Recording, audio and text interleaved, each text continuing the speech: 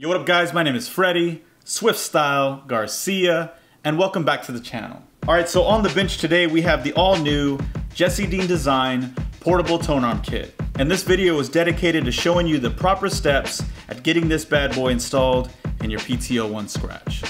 So let's go ahead and take a look at what comes inside the box. Alright, so the first thing we have here is the all-new Jesse Dean power board. Now in the bag you have two separate cables and your power board. I'll give you a closer look at that. Next up we have the all-new Jesse Dean phono preamp. Now there's two screws in here, so make sure you don't misplace those. Here's a closer look at that. One thing that I definitely appreciate about this preamp is it already has a mounting bracket and some holes. There is a specific spot in the PTO1 that this will mount directly to. And of course, the man of the hour, the Jesse Dean Tonearm. So Jesse released two versions of this. This is the glossy carbon fiber. There's also one with a matte finish. Alright, so let's go over the tools that you're gonna need in order to properly install this. Alright, so I have a small set of precision screwdrivers. The only ones that you're really gonna be using is this 1.4 millimeter flathead and possibly the bigger flathead. So let's go ahead and put that to the side. I've got a set of needle nose pliers, a Phillips head screwdriver, and last but not least, we have a soldering iron and some solder. Now, if you're new to soldering, don't let that thing intimidate you. We've only got a few points that we need to desolder and solder. And if you don't already own a soldering iron or any of these other tools, I'll go ahead and drop some links down below where you can find them. Now, this last piece is not a tool, but it's definitely something good to have on your workbench. It's a magnetic tray to hold all your screws. All right, so I'm gonna go ahead and move this iron out of the way so I don't burn myself. All right, so for the first step, we need to uninstall the original Tonearm and replace it with the new one. So let's get started by flipping this over and taking out the 8 base screws.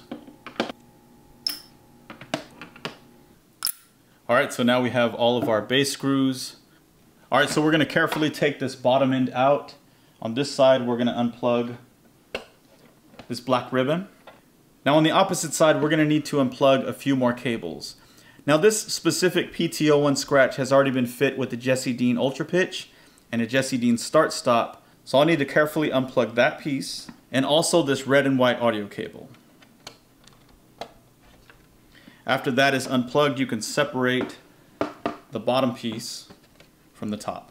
And I'll go ahead and put this to the side for now. Now that we have this opened up, I'm gonna desolder the original Tonearm wires off this board.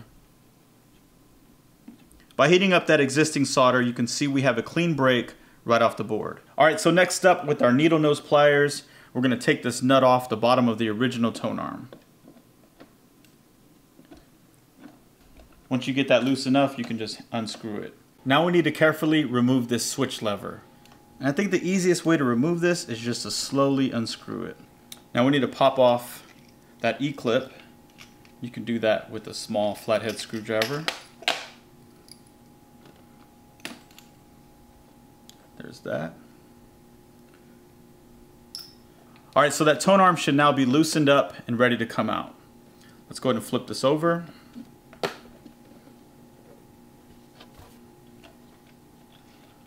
And there's the old Tonearm. Now the old Tonearm has a washer at the very bottom. We're gonna need to take that off and put it on the Jesse Dean Tonearm. All right, so let's unscrew the nut off the Jesse Dean Tonearm, put it to the side.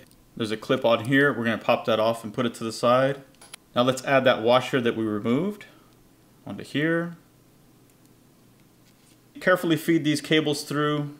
Slide that Tonearm in place. Let's go ahead and lock it down for now. All right, so I always put the top back on when I need to flip it over, even if I don't latch it in, mainly so I don't mess up any of the components on the top side. So now that we have it flipped over, let's snap on Jesse's E-clip. You can do that with the help of some needle nose pliers. Now we need to put the switch lever back on. Obviously, we need to feed the cables through it first.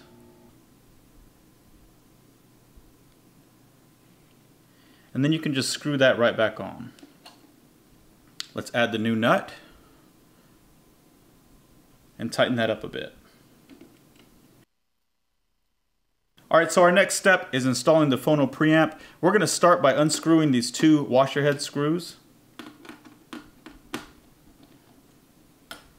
All right, so now we're gonna take the phono preamp with the capacitors facing out.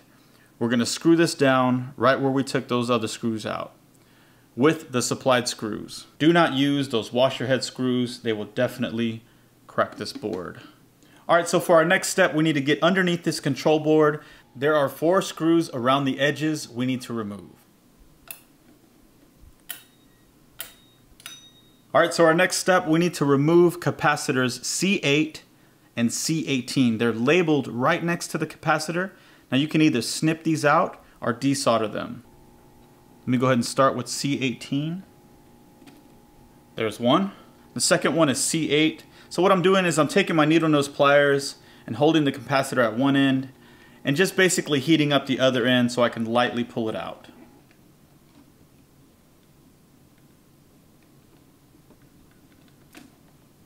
And here's the second one. Now provided in the box is this cable that goes right into your preamp, but first we need to solder this to the board in the place of those capacitors. Now your white cable will solder in the place of C8 and the red cable will solder in the place of C18.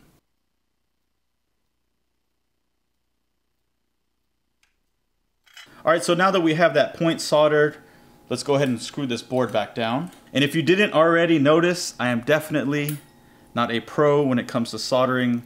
That's why I said earlier not to be discouraged, because they're really simple solder points and I knew it wasn't going to be a problem.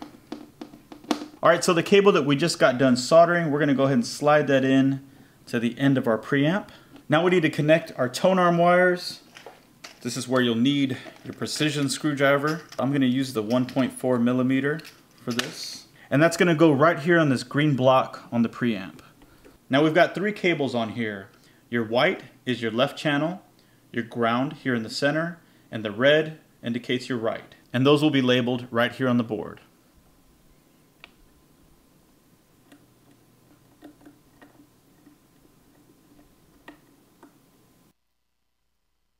All right, so for this next step, we're going to need to access the power board, which is on the base of the system. So let's go ahead and move this one out of the way for now. Now you need to start by unplugging this red and white cable right off the power board. Okay, so now we're going to take the Jddpta power board and mount it directly onto this board. We're going to start by unscrewing this screw here. We're going to place this board right where that screw hole was and tighten that back up. Now the last cable that we were provided with is actually going into the phono preamp. So we're going to take this end of it and go right into this new power board. We'll just latch that in right here at the end. All right, so the last cables that we need to connect are this power board right into our phono preamp, and that'll go directly to this blue terminal block right here. We've got our power and our ground.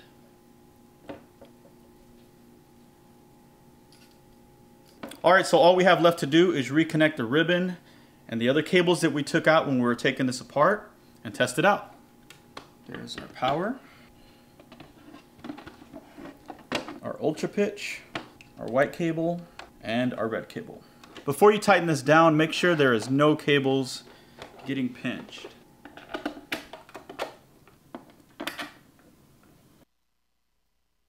All right guys, so the base is installed. I've got my M447 put on. You shouldn't need a tutorial on putting a needle on. This does not come with the needle, just so you know. You will need to get your own cartridge, but it's color coordinated. You guys know that. So yeah, last thing to do is test it. Let's get some power and a record and see what this thing can do.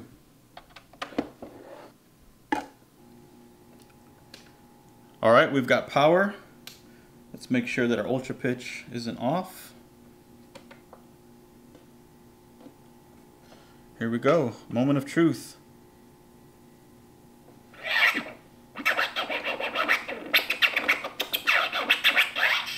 It works.